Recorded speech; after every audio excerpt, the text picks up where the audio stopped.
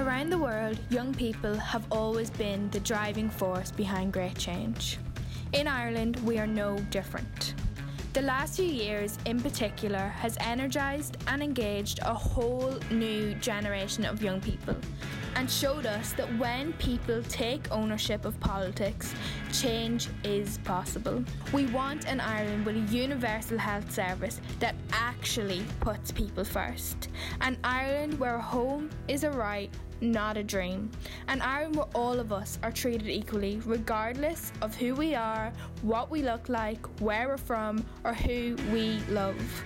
An Ireland where our friends can return to live, work, and to make a life. The future is ours to shape. We can take another step forward for equality, rights, and Irish unity.